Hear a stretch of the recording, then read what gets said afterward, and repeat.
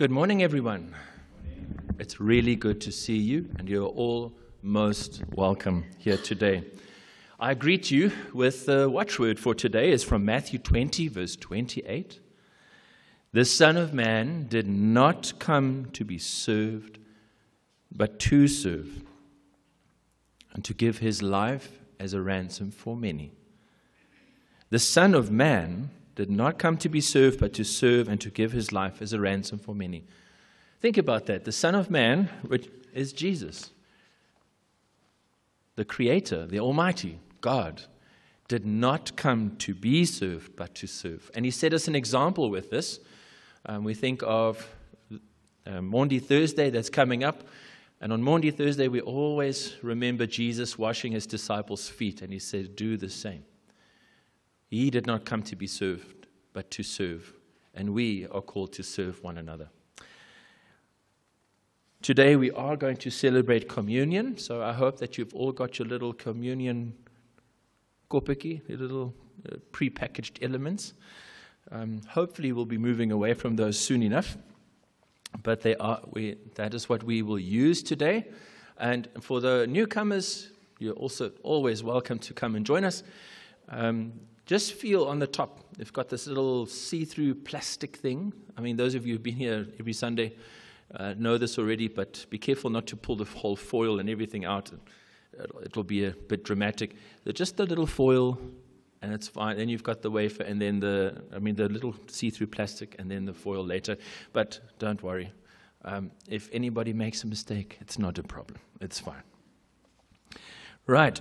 The collection for today will be for the mission fund of our church, and that's when our whole church, they help congregations or new congregations form, they help projects. At the moment, we're looking at a project that supports early childhood development. That's one of the projects that we want to maybe support. A foundation phase or a teacher developed this course using items that people would have at home anyways in rural areas. And there's a specific toys that they can make, and they do this at the beginning of every year. And then there's a curriculum that they follow, and it's very easy, and it's had a lot of success teaching basics to children before they go into grade 1. So that's something that we are looking at, and the money that we are collecting would also help sponsor those little toys that they want to make, or the materials for that, and for training of new teachers. So that's one of the projects that we'll support. This coming Wednesday will be the last Lenten service, the 6th Lenten devotion, and that will be here in Wartburg. Then there will be a German Lenten devotion service, but then an online English one that will be sent out as we've been doing in the last month and a half. And on the 10th, this coming Sunday, there will be an English contemporary service here and an English traditional service in the church with communion. The rest of the services and what's happening over Easter, you can find on the announcement sheet. So if you want to come in the next month or so, grab one of these, put it on your fridge, and you can see exactly what's coming up and where. After the services, everyone is invited to a cup of tea or coffee at the hall just over here. And I see we've got 3 birthday people today, Tante Rosa Bakkeberg, Dieter Artmann, and Ryan Wichmann. We wish them a happy birthday. Just a few notes under general, if you're reading along. Tante Dorchen Steinhagen's funeral will take place today, after the services. And it will be in New Hanover at 11:30. I've had a lot of questions if people, even this morning, if people can come, you can come. Obviously, the church can only hold 80 people, but we're not doing the registration thing anymore. But so far, we've had quite a few people that are wanting to come and just support the family. We also congratulate Chris and Amy Bond on the birth of their son, Caleb. And it's very special. Caleb Zane. So if you remember Amy's brother, Court and V's son, they named their child after him. And we really congratulate Court and V. It's really a blessing. What a blessing. And then I, with my family, we will be pastors, Rolf and Jess.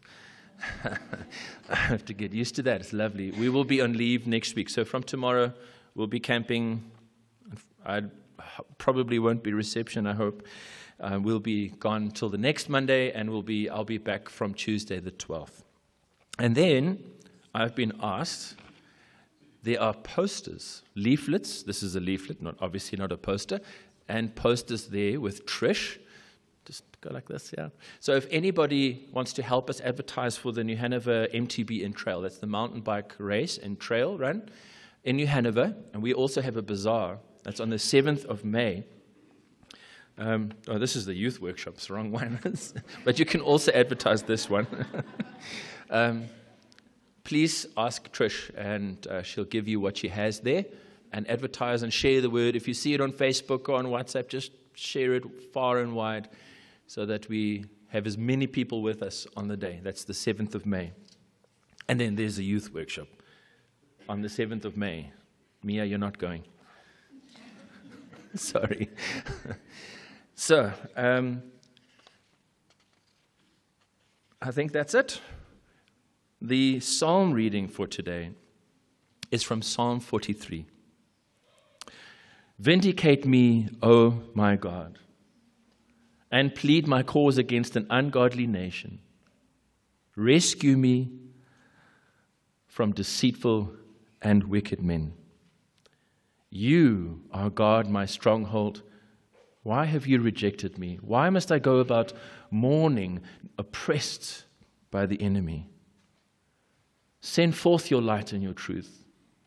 Let them guide me. Let them bring me to your holy mountain, to the place where you dwell. Then will I go to the altar of God, to God my joy and my delight. I will praise you with the harp, O God, my God.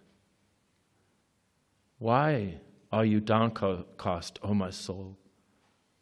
Why so disturbed within me? Put your hope in God, for I will yet praise him, my Savior and my God. Heavenly Father, we want to thank you that we can trust in you and come to you. Thank you for psalms like this one that really express how many of us may feel. Downcast, mourning, feeling oppressed by everything that's going on around us in our lives and the people around us, Lord. Perhaps we're overwhelmed with worry for loved ones, or for our work or finances or family. But Heavenly Father, we will keep our hope in you because you are our strength and joy. And we pray that you bring us to that mountain where you dwell. And we think, Lord Jesus, of Isaiah, who was so broken down, so afraid, so overwhelmed, that you had to nurture him, let him rest in the desert. And then when he had strength enough, you brought him to your mountain, and you met him in that gentle breeze, and you restored his soul. And we ask that today, that you restore our souls, that we may meet with you. Lord, it's so easy that our hearts become cold and hard with all the things that we have to face or hurts that we have experienced. Or if we've just turned away from you so many times that we cannot trust ourselves. Bring us to your mountain. Open our hearts again. In Jesus' name, amen. I invite you to stand as we sing God's praise and his worship.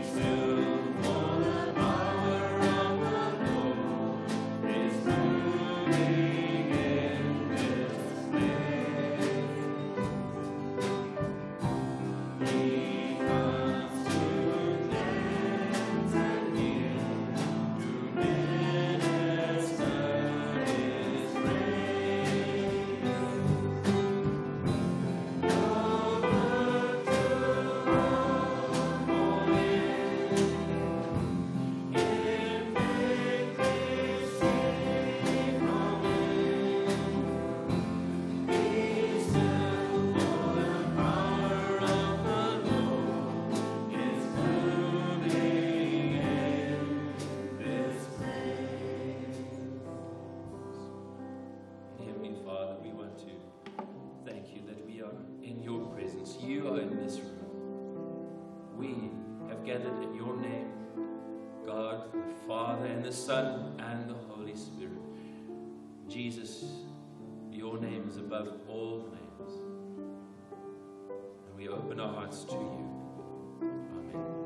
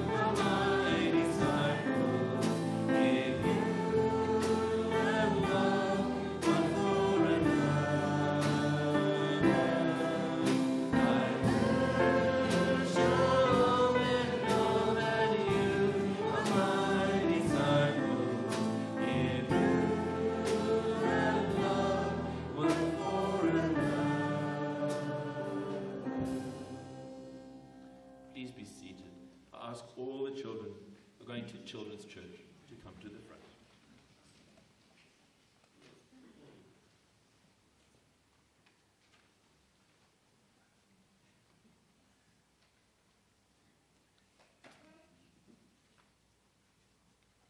Hello there. Hey. Lots of little angels. Where are they? Yeah, there you go. Hello. Good to see you. This one's, are the support singers staying? Yes. Okay. All right. Let's pray. Heavenly Father. Heavenly Father, thank you for these amazing children. Thank you, Lord Jesus, for the gift that they are. I pray that you help them not to be scared about anything, but that they want to know about you and learn about you, and that they can fall in love with you for the rest of their lives. This is any parent's biggest prayer. In Jesus' name. Amen. Right. Young ladies and gentlemen, please follow Dani Anyama. There we go. Or not Dani, eh? We'll now hear the readings.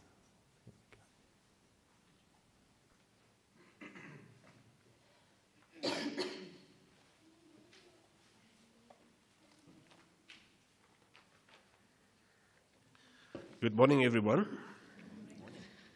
I'll be reading from Epistle Hebrews 5, verses 7 to 9, and Gospel Mark 10, 35 to 45. During the days of Jesus' life on earth, he offered up prayers and petitions with fervent cries and tears to the one who could save him from death. And he was heard because of his reverent submission. Son though he was, he learned obedience from what he suffered, and once made perfect, he became the source of eternal salvation for all who obey him. Mark verses 10, 35 to 45. Then James and John, the sons of Zebedee, came to him. Teacher, they said, we want you to do for us whatever we ask. What do you want me to do for you, he asked. They replied, let one of us sit at your right and the other at your left in your glory. You don't know what you're asking, Jesus said. Can you drink the cup I drink, or be baptized with the baptism I'm baptized with? We can, they answered. Jesus said to them, you will drink the cup I drink and be baptized with the baptism I'm baptized with, but to sit at my right or left is not for me to grant. These places belong to those for whom they have been prepared. When the 10 heard about this, they became indignant with James and John. Jesus called them together and said, you know that those who are regarded as rulers of the Gentiles lord it over to them, and their high officials exercise authority over them. Not so with you. Instead, whoever wants to become great among you must be your servant, and whoever wants to be the first must be slave of all. For even the Son of Man did not come to be served, but to serve, and to give his life as a ransom for many. There ends the reading. Thank you. I ask you to stand and let us confess our faith with the words of the Apostles' Creed. I believe in God, the Father Almighty, maker of heaven and earth, and in Jesus Christ, his only Son, our Lord, who was conceived by the Holy Spirit, born of the Virgin Mary, suffered under Pontius Pilate, was crucified, dead, and buried. He descended into the realm of the dead. The third day he rose again from the dead. He ascended into heaven and sits at the right hand of God the Father Almighty, from where he will come to judge the living and the dead. I believe in the Holy Spirit, the holy Christian church, the communion of saints, the forgiveness of sins, the resurrection of the body, and the life everlasting. Amen. Please be seated for this next song. This is a song that I don't think we have sung before, and it's a song that I learned from Pastor Manfred Müller-Nederbach. It's a confession song. My poor and tired heart doesn't know just where to start. And you'll see, concentrate on the words as we sing it. If you don't know it, don't worry, just hear it and let it be a prayer. You're obviously welcome to sing along. But if you concentrated on the readings, you would have realized that today is about putting to death one's self, the great me, to serve others. And that is a painful thing to do. And it's something that we have to fight against again and again, because it's our human nature to serve our interests, what brings me a good reputation, what brings me a blessing. But Christ gave us an example where he poured out his life for us. And that's what this whole service is about. Coming back to God. And so let us sing this song of confession.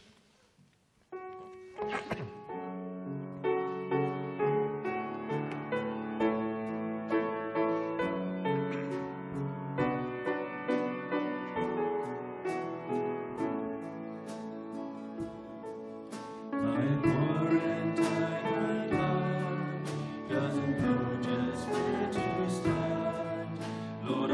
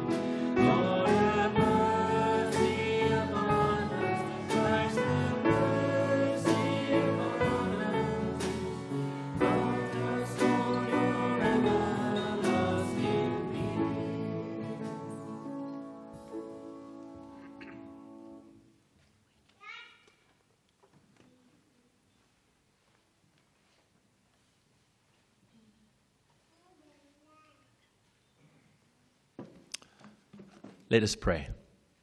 Heavenly Father, thank you for your word. Thank you also that you know our hearts. You don't whitewash things. Yes, Lord, in Jesus we receive forgiveness. But you tackle the things in our lives that aren't right. And Lord, so often we have allowed our faith to become empty words. We have often allowed the message of who you are and what you've done for us to stay here in our heads, Lord, and not reach our hearts. And yes, Lord, sometimes the struggles and hardships of life have made our hearts hard, even numb. Lord, bring us into your hands. Bring us back to you. In Jesus' name, amen. I want to share a sermon with you from our bishop that touches on a question that is often on my heart as well and deals with this faith being here, but not really here, not lived out. And it's based on Hebrews 13, verse 12 to 14. And so Jesus also suffered outside the city gate to make the people holy through his own blood.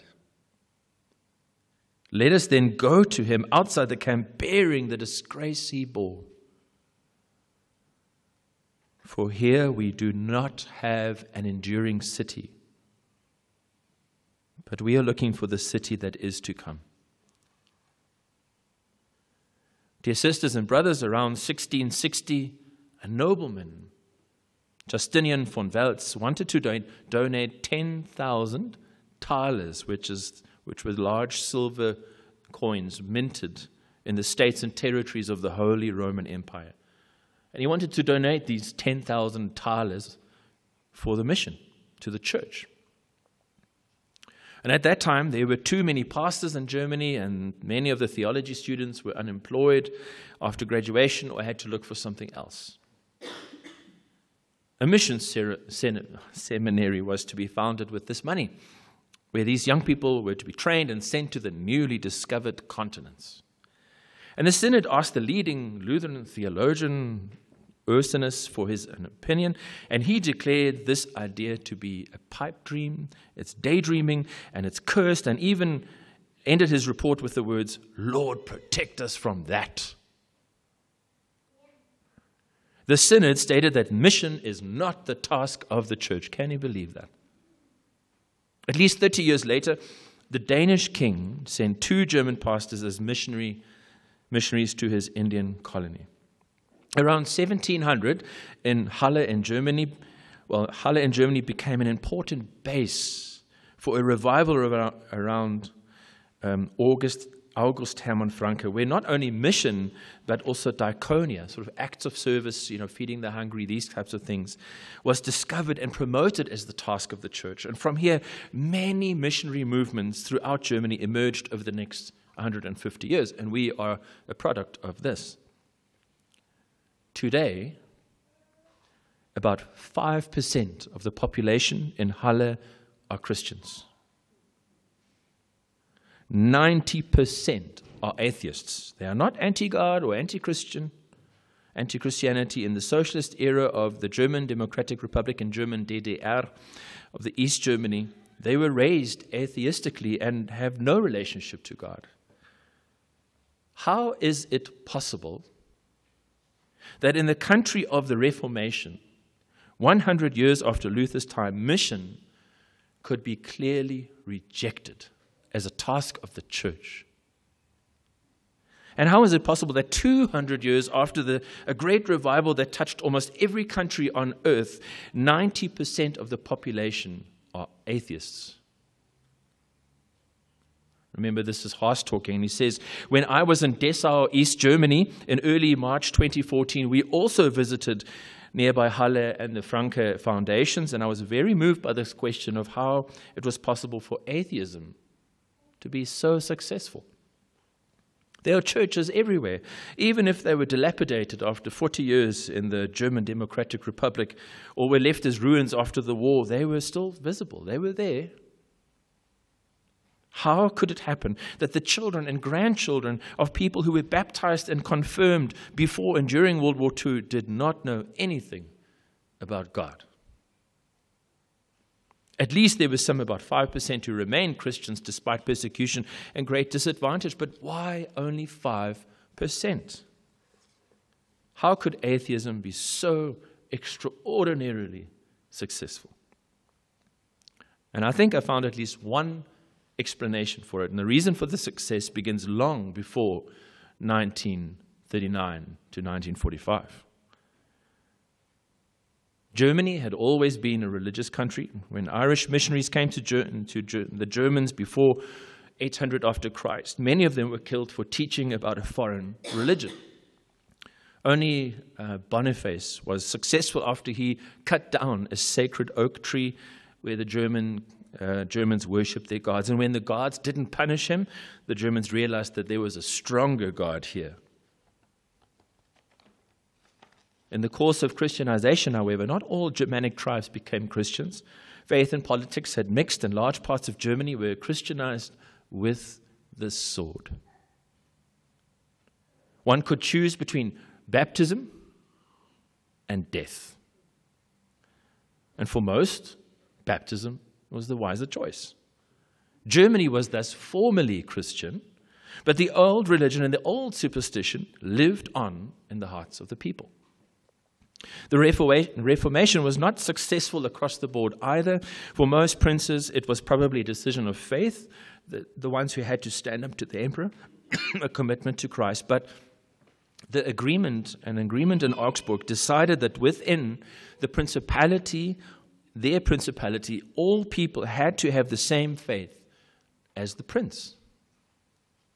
So for many citizens, being Catholic, Lutheran, or Reformed was not a question of faith, but of geography, where you lived, and you had no choice. Even the priests had no choice. If the prince became Lutheran, they too had to become Lutheran or leave the country. Even when an attempt was made to teach them what Lutherans believe, it often remained on the outside. Here. The liturgy and the structure of the services, you could see, felt, looked Lutheran, but people, it wasn't their heart. The people were religious, they believed in God, but not necessarily in salvation through Jesus Christ. It remained here and not here. In my opinion, this is exactly where the biggest problem of the Christian church lies to this day.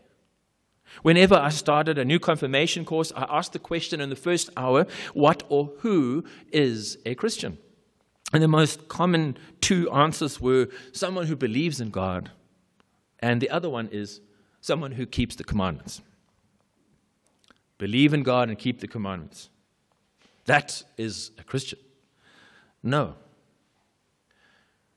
A Christian is one who confesses with their whole hearts that Jesus Christ is Lord and Savior. This is not only a problem for Germans, it's as old as the church. The letter to the Hebrews, from which today's short sermon text comes, bears witness to this. In this case, it is addressed to Christians from the Jewish tradition.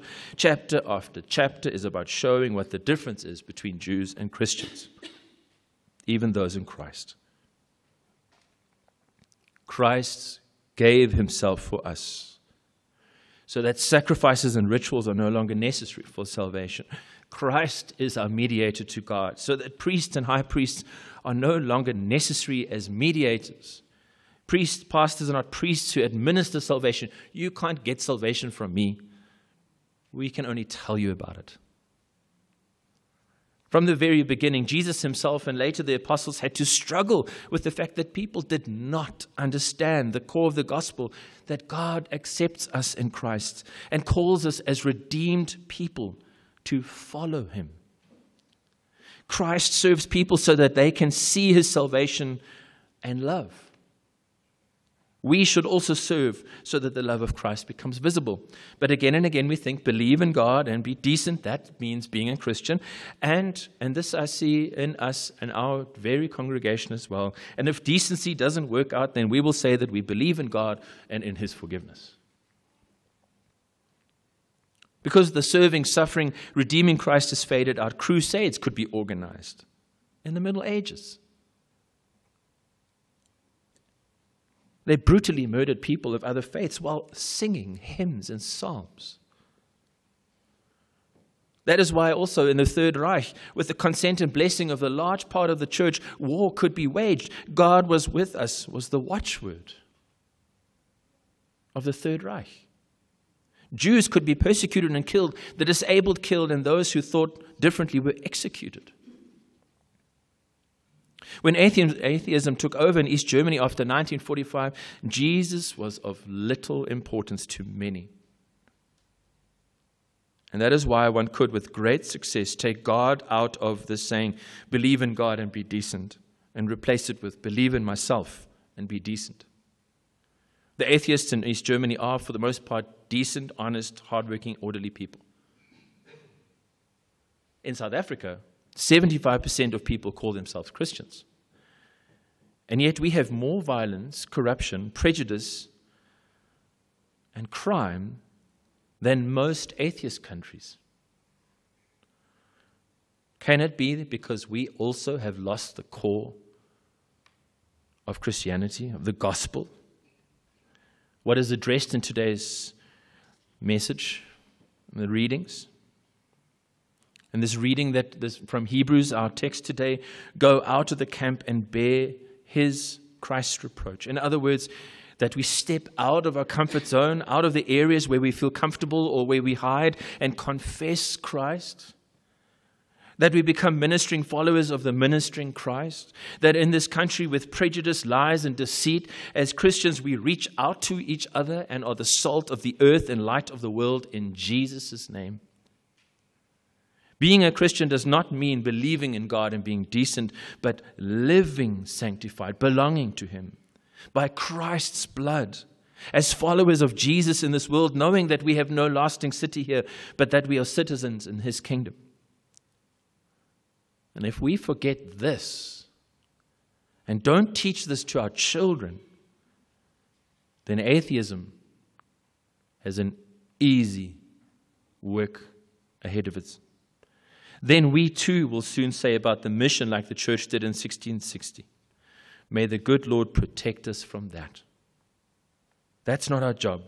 Then our descendants will also be godless. May the Lord protect us from this. May we keep proclaiming, confessing, professing our faith in Christ, and not just receive in church or Bible studies or our devotions. May we live it, even if it costs us.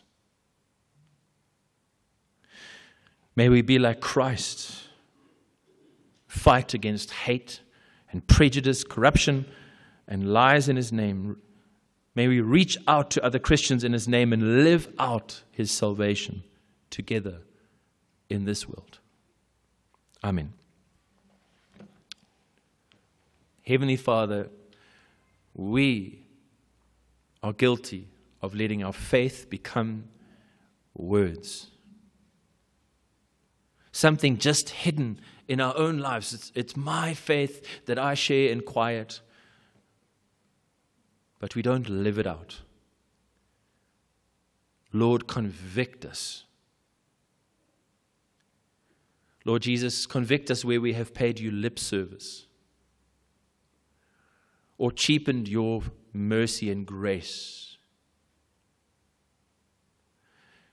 by not holding you in awe and fear, deep respect, by just treating you as someone who just walks with us as if our lives are the center of the universe, instead of us following you Convict us, Lord, where we have allowed the words of the gospel that you, Jesus, died on the cross for our sins, that you paid the price for us, that you rose again for us, and that our forgiveness cost you your whole life, become cheap. Speak your truth into our hearts. In Jesus' name, amen. This next song is a song of service. Brother, sister, let me serve you. Please, I invite you to stand.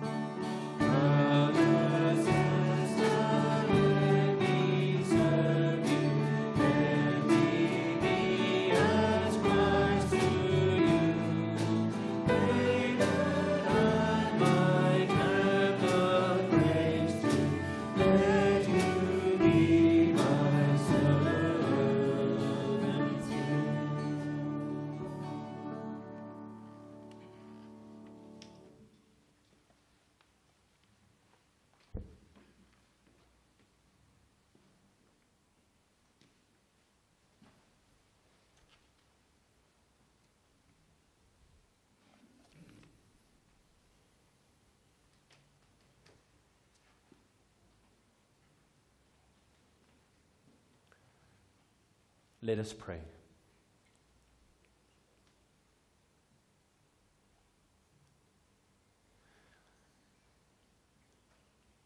Heavenly Father, thank you that we may come to you and know your name. Thank you for your patience with us. We love you, Lord. We love you because you love us. We love you because you died for us, Jesus. We love you because you prayed on the cross, Father, forgive them for they don't know what they're doing. And Lord, that prayer counts for us as well. We love you because you went to the broken and the downhearted and the outcasts, to the tax collectors and the prostitutes, and you spoke forgiveness.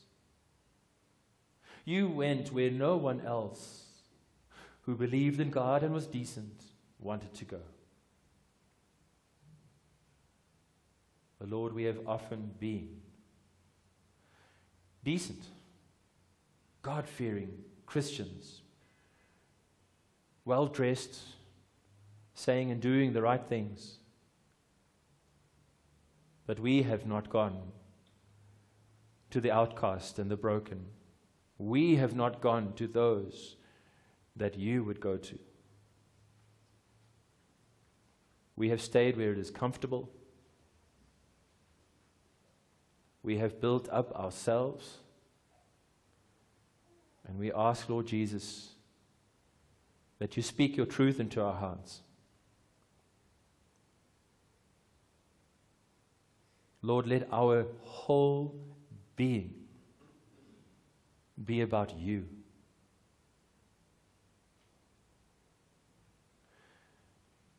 Jesus, God, in the Bible, in your word, this number 40 days of fasting or testing is just this, a burning away of self. Lord, over this Easter time, we ask that you let your hand be upon us, your truth, and burn away the chaff. Help us to serve one another, to visit the lonely, to carry one another, to bring hope to those who find none, to pray for one another,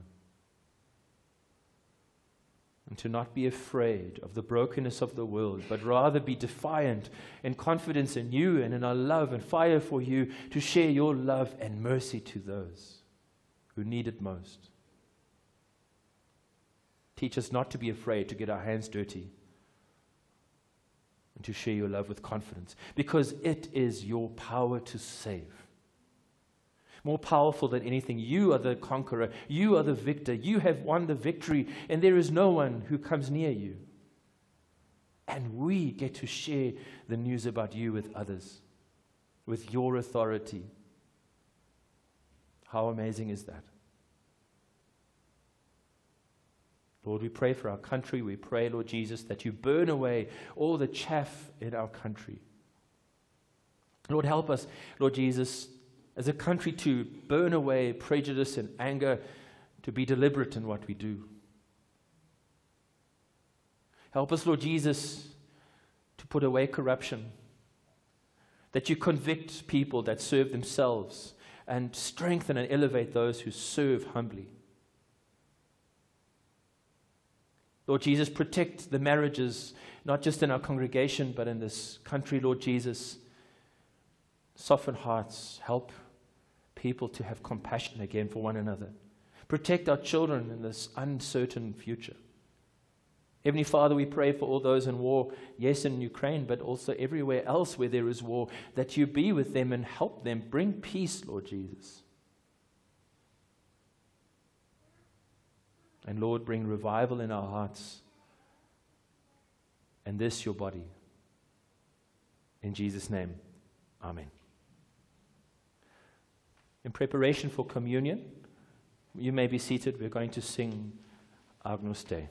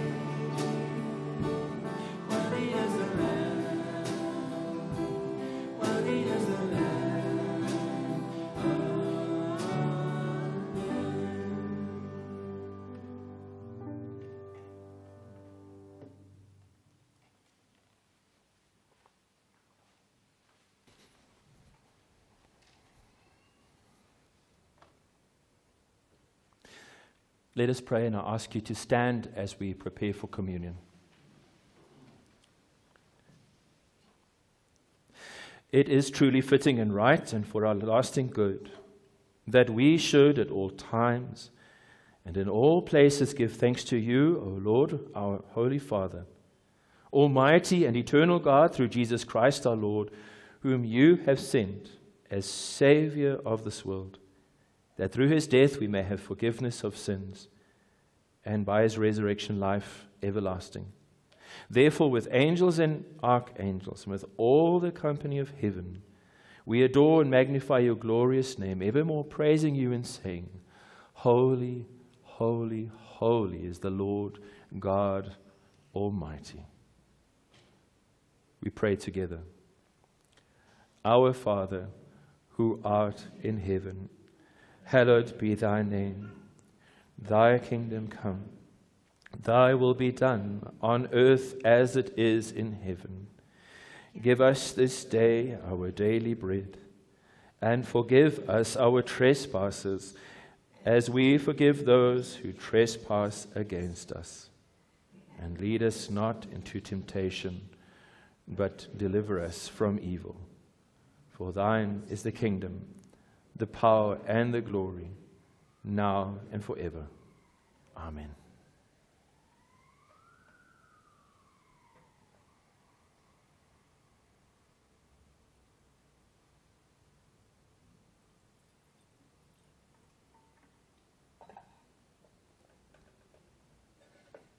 I ask you to hold up your communion packages.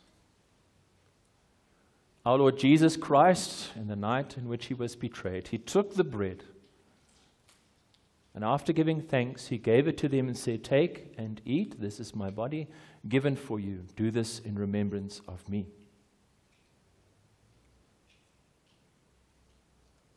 In the same way, after the supper, he took the cup. And after giving thanks, he gave it to them and said, Take and drink from it, all of you.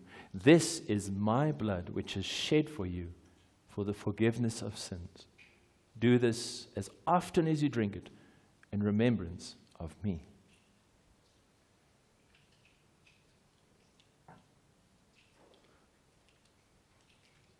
The peace of the Lord be with you. It is all prepared. Taste and see that the Lord is good. I ask you to take your wafer.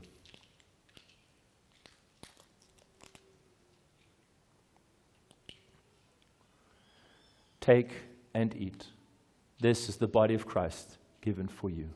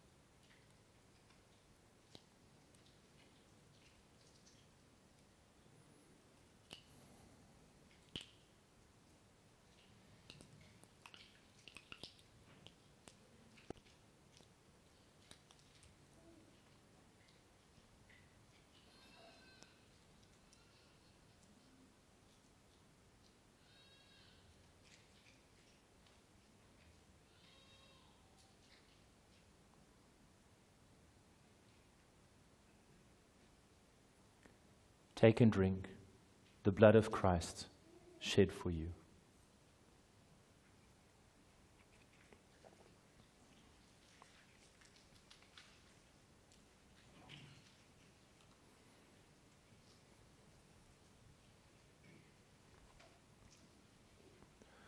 In Ezekiel 11, verse 19, we hear this. I will give them an undivided heart and put a new spirit in them. I will remove from them their heart of stone and give them a heart of flesh.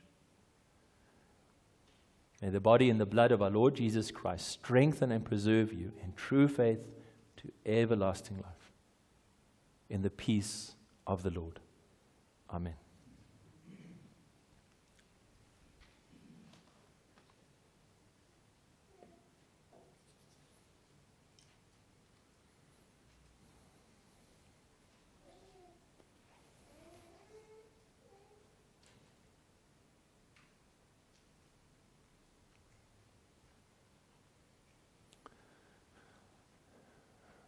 We're going to give thanks to God for what we've received, but I also want to share that Uncle Vic Rankin Sr.'s brother, Kurt, passed away yesterday. He lived down in the South Coast. We'll just keep them in prayer as well. North Coast, sorry, thank you. Let us pray. Heavenly Father, thank you for the gift that you've received. And this communion, Lord Jesus, is a reminder again that we receive you, that we are one with you, a mystery that we cannot explain, just believe. Jesus, you said, this is my body and this is my blood, and we believe that. And yet it is so astounding to think that you gave yourself for us. Heavenly Father, thank you for your forgiveness. Thank you for everything you've done for us. Help us to live free. Heavenly Father, we think today of the Rankin family who've lost a brother and an uncle and, Lord Jesus, a friend. Pray for all those who mourn, that you carry them. We pray also for the Steinhagen family who will be laying to rest the ashes of Tante Darchen today, that you grant them strength as well. We pray for Anton's recovery, Lord Jesus, that you give him strength, and everyone else who's struggling, we place into your hands. In Jesus' name, amen. And now receive the blessing and the peace of the Lord. The Lord bless you and keep you. The Lord make his face shine on you and be gracious to you. The Lord look on you with favor and give you his peace. Amen.